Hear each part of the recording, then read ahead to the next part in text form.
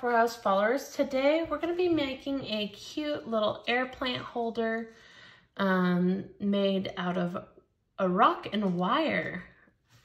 So of course I went and grabbed a bag of river rocks. So I grabbed two here that are nice and flat at the bottom. I have a chasing hammer, and then I do have just some basic beading pliers and cutters. I am going to be using this 12 gauge wire here, but no, you can use an 18. It'll work just as well. I just wanted to make sure I had something that you guys could really see against these rocks here.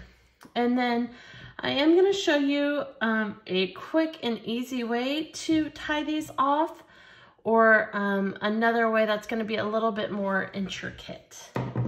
So let's go ahead and get started. So I am just going to put my rock right in the center, fold my wires up, and then I make a 90-degree angle with the wire so that I can wrap this end as tight as I can. If you have a hard time getting it tight, you can easily use your pliers. Get that first initial wrap.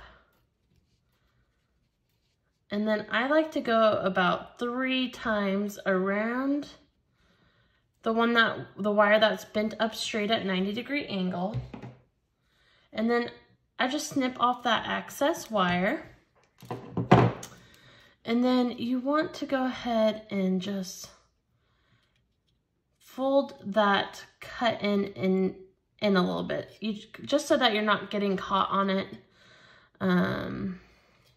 or it's not catching on your air plant. And then if you don't like the gap here, a really good trick is just to take your pliers and squeeze nice and tight together, and it'll bring everything as close as it can. As you can see, this is still pretty loose and wobbly here, but we're gonna go ahead and fix that. So we're gonna take this back side, and taking that chasing hammer, we're gonna flatten the wire first. When doing this, just be really careful of your fingers. You don't want to see anybody hitting their hands or fingers on this.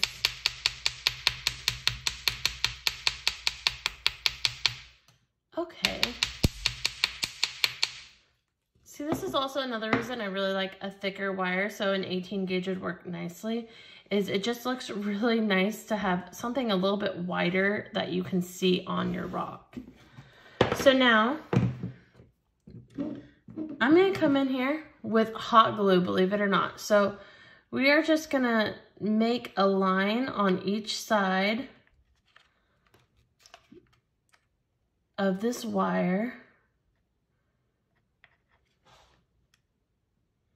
Gonna kind of spread that out a little bit. And so this is gonna prevent the wire from moving around, okay? Also, it will help from letting the wire, if you're to set this on a table, from scratching your table at all. If you really want to, you could put a little dab at the top, but you should be okay with just doing it on the back side. We're gonna go ahead and let that cool really quick. Okay, and then I'm just gonna go ahead and flip this over. And see, it just wiggles a little bit on the top. I'm okay with that. It's not, the air plant shouldn't be that heavy. So there's a couple ways you can do this little loop-de-doo. Is you could wrap it around your finger. If you have a mandrel, you could take a mandrel and just wrap it right around the mandrel. Or if you have a, let's see, a Sharpie or a highlighter, that will work as well. So it just kind of helps get that basic swirl. And then from there, you can kind of tighten it up if it needs to be tightened, or you can kind of loosen it up, bring it out a little bit more.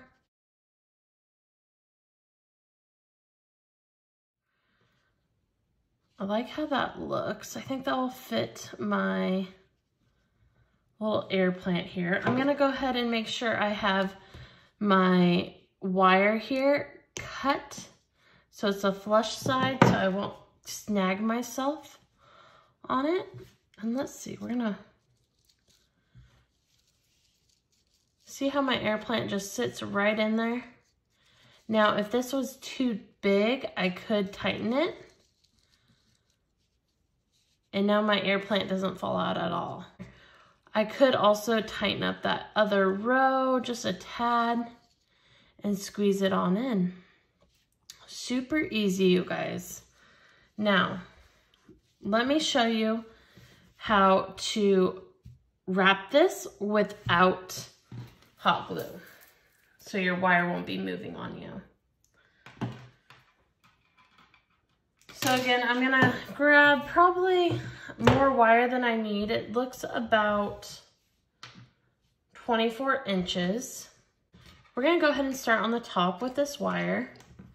So I'm just gonna go under. We're gonna take it right under here. And then like a present, and if you're taking ribbon, you're just gonna make 2 90-degree angles. And then we'll come up and over the rock. If you have anything that has any like little nooks that it can go on, you can push the wire over that. That will help a lot. And I didn't need to have my wire centered here because I'm gonna have a lot of access that I'm actually cutting off. So I'm gonna take one of these ends, again, bend it at that 90-degree angle. And then I'm gonna go ahead and wrap 3 times around the base here. And I'm a little bit loose, so I'm gonna tighten up my wires here. And then I'm gonna go ahead and cut this off. And then I'll fold it onto the, fold it and tuck it into your wire that's standing straight up. So here, if your wires aren't fitting on the rock as snug as you want, you might be able to maneuver your wires just a little bit, but this should not be coming off. It's pretty nice and snug. And we're still gonna do the same thing on that back side because I want this to be a flat surface for my rocks to lay. So just taking that chasing hammer. Again, watching my fingers. I don't want to hit my fingers. So it's going to create that wire to be a little bit less abrupt. And it should sit a little bit more flat. See, it's a little bit less wobbly. Okay, you guys, this time I'm not going to go ahead and use my mandrel. So I'm going to try to use my finger just to start that first initial circle. And then I just kind of maneuver the wire with my hands.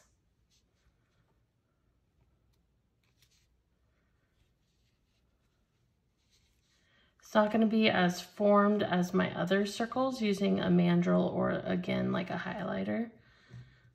It's going to be a little bit more organic.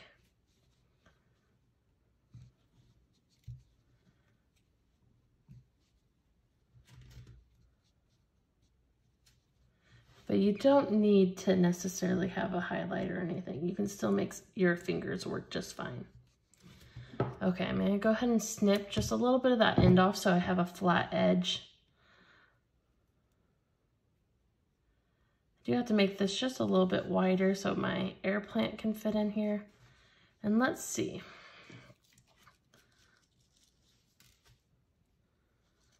And look how fun that is. So that one's got a little bit more loop. Again, I didn't use my mandrel. I tried to use my finger on this one. The circles are a little bit more organic. They're not going to be quite as formed and smooth as my last one. And again, this one doesn't have any hot glue. So it's just wrapped all the way around the rock, kind of like a present. You still take that hammer and chase it on the backside to make sure you have a flat surface. But aren't these, I'm gonna just show these off. These are so cute, so simple. Again, this one is just wrapped once, hot glue on the back, and you're good to go. I like this hot glue personally just because it's not gonna scratch whatever surface I'm laying it down. This one you want to make sure you're a little careful because that wire could end up kind of scratching some more sensitive surfaces. But all right, you guys, thank you for joining me and happy crafting.